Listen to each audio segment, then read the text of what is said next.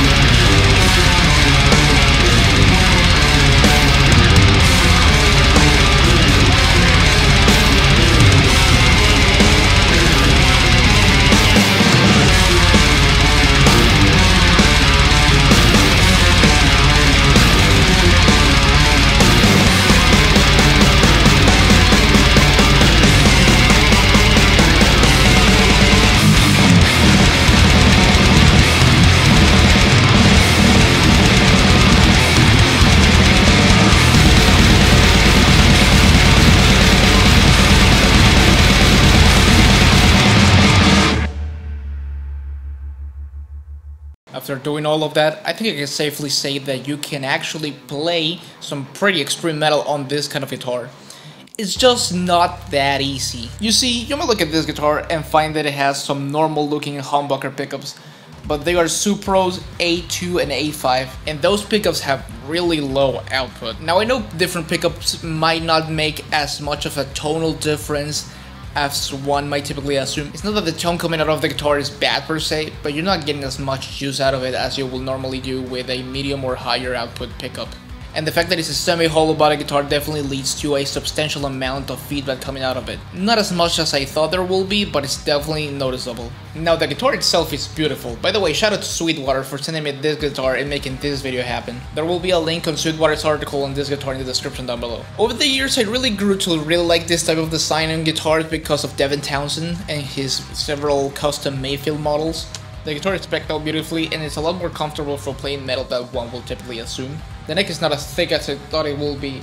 I mean, it's a comfy D, you can definitely feel the difference between this and maybe my Jackson or my LTD, but it's not bad at all. I mean, the song that I play on this video, I could play it no problem, very comfortably on this guitar. It held its tuning perfectly fine, so the only issue that I found while recording this song for this video, other than the output of the pickups, was the feedback.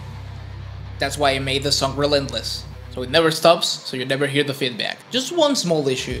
You can't really chug in this guitar. I mean, you can get a decently good palm mute out of this guitar, but you cannot get that really punchy chug that you will want to get out of a guitar designed for metal. Something that I really tried to get out of this guitar with a lot of gain, with a lot of low end, but it just simply didn't come out of it. So in conclusion, can you really play extreme metal on a semi-hollow body guitar? Yes, but not all of it. I mean, it maybe won't do everything you want it to do.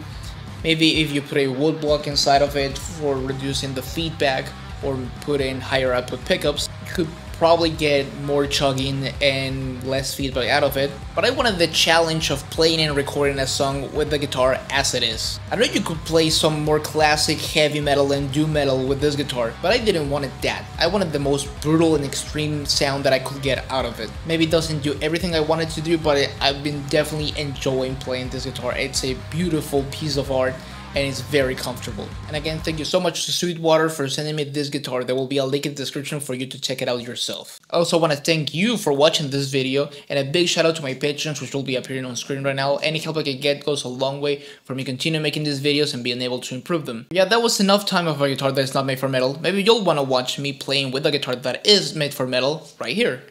All my social media links and my Discord server link will be in the description down below as always, so please go ahead and check it out, and I'll see you guys in the next video. Take care.